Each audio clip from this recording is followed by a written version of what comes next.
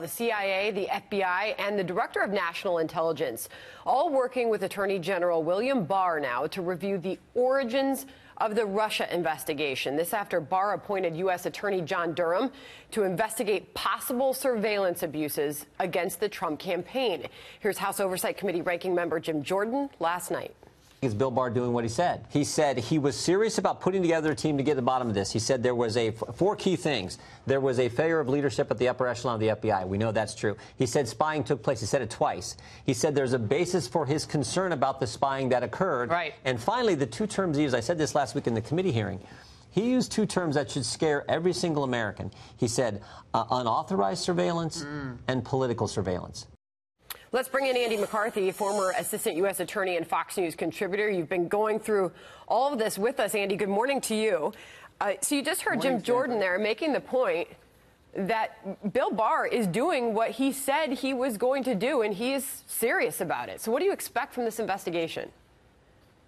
Well, Sandra, I think they're going to home in on the question that the Attorney General has highlighted, which is what was the predication for the investigation. I think at this point, we shouldn't entertain any doubts at all. There was clearly surveillance that went on here.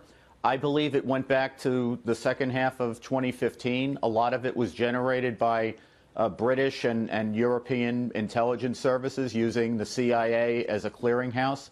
I think we know that all happened. We know it all happened, or a lot of it happened, just based on testimony that former CIA Director Brennan gave in 2017. So a lot of the tactics or techniques that were used are not in doubt. The question is, did they have enough reason to overcome what is a norm in our country, which is that the incumbent administration should not use the law enforcement and intelligence powers that the government is trusted with in order to investigate political campaigns, in particular the opposition political campaigns. So that's the question. We know that the Inspector General's investigation into the same thing, the origins of the investigation, the Russia probe, it's looking into the same thing, and that's ongoing, and Barr has suggested that possibly we'll see the outcome of that May or June. So how is this investigation looking into the same thing? How is it different? What different powers does Durham have?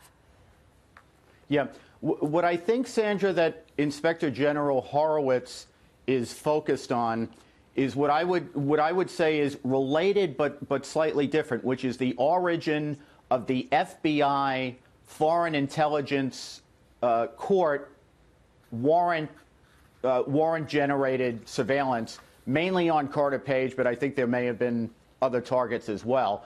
The Inspector General obviously has to, because of what his mandate is, his concern is activity by Justice Department officials and FBI officials, in particular when we're talking about FISA surveillance.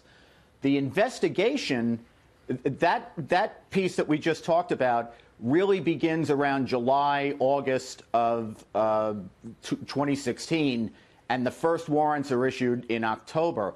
I think this investigation, in terms of the intelligence origins of it, actually goes back to 2015. And I think what Barr is talking about is what got this ball rolling in the first place in a big way, including not just the Justice Department aspect of it, but the intelligence community and foreign intelligence services as well. I want to play for you former CIA Director John Brennan went on another network yesterday suggesting that Barr, the Attorney General, is on a fishing expedition. Here is Brennan. It went through a rigorous due process within the Department of Justice, the FBI. It was approved by the FISA court.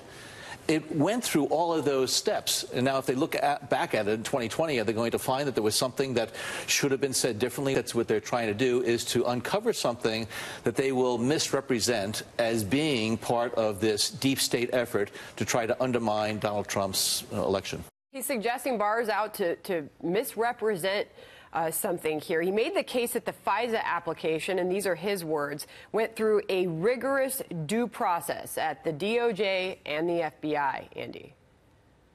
Yeah, well, you know, they make mistakes sometimes too, Sandra, and sometimes they abuse their powers. And when that happens, what we hear is that Congress has oversight responsibility, and these agencies themselves have internal oversight responsibility. That's the reason we have oversight committees. It's the reason we have an inspector general. To my mind, having looked at this and understanding what the standards are for establishing probable cause, I think that not only should the activities of the Justice Department and the FBI, the presentation of the warrants be looked at, I actually think they ought to be looking at what on earth the FISA court was thinking about when it issued some of these warrants.